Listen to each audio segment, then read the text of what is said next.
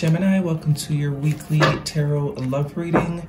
This is for the sign of Gemini. It's not going to resonate with every single one of you out there. Personal reading information and anything else seen will be linked and listed. Any information you need will be linked and listed.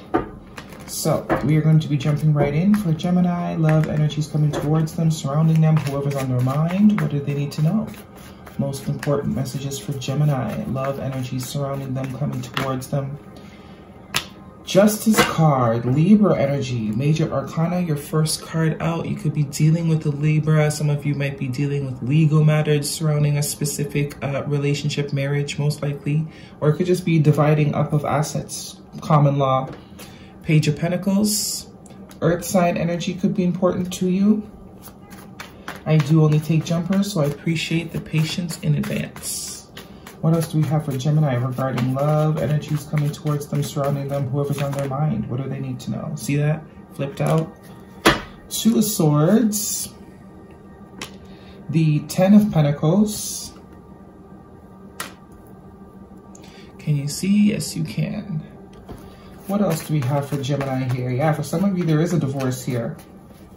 There is a divorce, a separation, a ending to a long-standing relationship that you may have had with somebody. Won't be for everybody, but for some of you, that is the case with the Justice card and the Ten of Pentacles. What else do we have for Gemini? What do they need to know? Love energies coming towards them, surrounding them, whoever's on their mind. Something has ended here. With this Ten of Pentacles, something that there was a lot of potential, or the goal, the aim was to be together for a long time. Queen of Wands, fire sign energy, Aries, Leo, or a Sagittarius could be important to you. One more card for Gemini, please. Okay, and the Six of Swords. Moving on, moving forward. Definitely seems to be the case here. So, this does seem like someone you already have some dealings with. Bottom of the deck is Leo energy, this Sun card, happiest card in the deck. Whatever it is you're leaving behind, let it go. Let it go, let it go, let it go. It is blocking you from happiness. It's blocking you from being in flow. It's blocking you from abundance. It's blocking you from joy.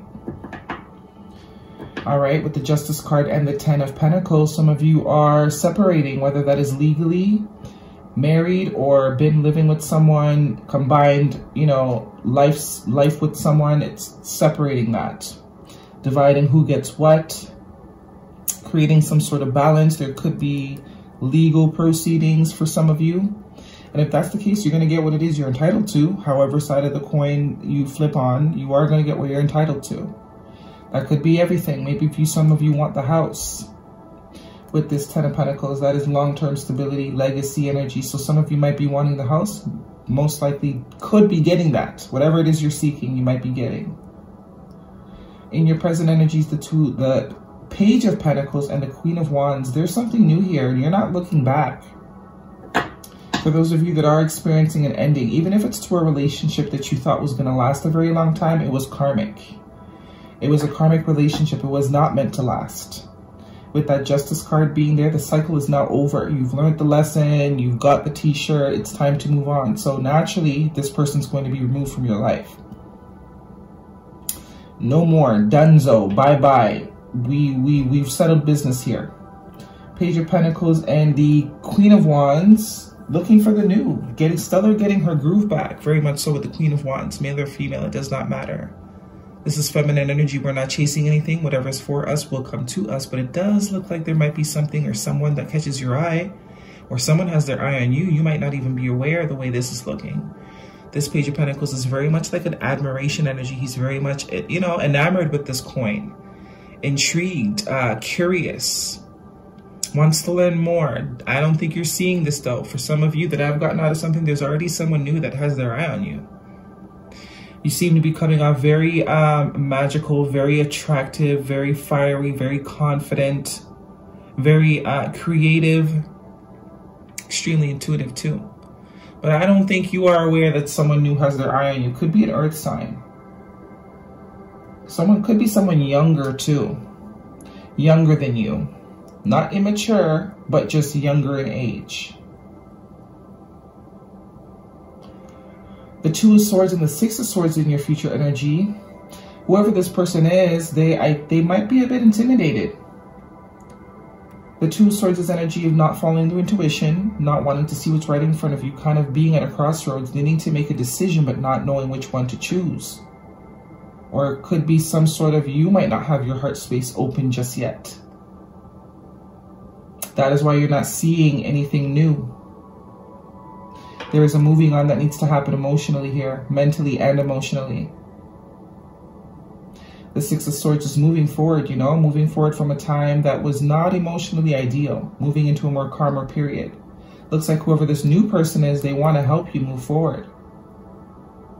Because there are multiple people in this Six of Swords card. They want to help you move forward, but I think you might be a bit closed off. Sun card, Two of Wands. Yeah, new contracts, new partnerships, expanding your horizons. Your horizon. It's Mercury retrograde, okay? Two twos here as well. Yeah, there's a commitment here for you guys coming. Could be Taurus energy, Major Arcana.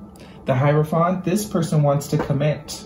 You're already being scoped out to commit again, and that could be why you don't want to move forward, because you just got out of something. Even if it's just emotionally. Even if you're just finally getting over something, it happened 10 years ago, but you're now finally able to get over it. There's already someone that has their eye on you, and they do want commitment. There is a commitment here on board, something that has the potential to make you happy, something that can help you grow, expand. I am also seeing the King of Wands underneath here, so we do have a true pair, King and Queen of Wands. Someone that is willing to put in the work. Someone that is willing to put in the work, and very much your match. Very much your match.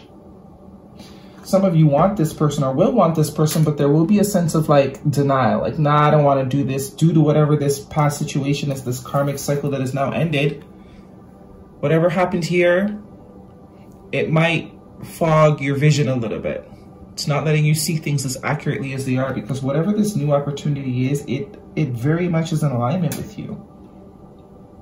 It's giving all good vibes, and this person seems to want commitment. Also could maybe want children as well. Leo and Taurus energy could be important. I'm going to grab some romance angel oracles for you. What do we have for Gemini? Love energies coming towards them. Guidance for Gemini regarding love. But this person's your match, my dear. Very much on your level. Still could be younger than you. Could be also an entrepreneur, someone that is very attractive. But they got the same mindset for the two of you to be showing up as King and Queen of Wands. This could be the one. You've already met the romantic partner you seek. So I guess this is a heads up for those of you that have not met this person yet, because it is new. It is new. Do not let any sort of past bullshit that has happened to you stop you or block you from blessings. Because this is a blessing. This is very much what you've been wanting. Someone very much like you. But you got to move past this Two of Swords. Very much so. You got to move away from this being stuck energy, or not following your intuition, or choosing not to see what is right in front of you. Because it's very much stuck. 6 and 2 is 8. We know what we say about the 8 of Swords, right? Wrapped in toilet paper, surrounded by swords. You are not a victim. You are not a victim. Okay? Of any past circumstances especially. Love yourself first. Your self-respect makes you more romantically attractive. Very much that Queen of Wands energy. This is why this person's like, I gotta have her. Or him. You're very much standing in that self-respect energy. You're very much carrying yourself with a different sort of caliber. So that makes you very magnetic. What do we have for Gemini? Gemini. Guidance for Gemini. What does Gemini need to know? Love. What does Gemini need to know for love energies? I do only take jumpers, so I appreciate your patience. If I didn't say that already, that one flew all the way out. I'll take this first top one here. Slow and steady wins the race, I also saw. So this person's willing to take their time. That's that 8 of Pentacles. They're not in any rush. The goal is you. Squirrel spirit, believe in yourself. And turkey spirit, give with gratitude and grace. So, Believe in yourself. Don't, fall back into victim mentality. Stay in this Queen of Wands sort of power energy, very sure, very confident, and very trusting of your own intuition. And give with gratitude and grace. So it is time to open up. You have learned the lesson. Number 61, which is a 7, 2023 is a 7-year. So this could also be a time for you to receive after a period karmically of always just dishing out and maybe not getting much back in return. But this could be the one. Okay, Taurus, Leo, fire sign, Libra. Yeah. Gemini, that is your reading. Really do hope it resonates with you. Thumbs me up, leave me a comment if it does. I will see you all next week.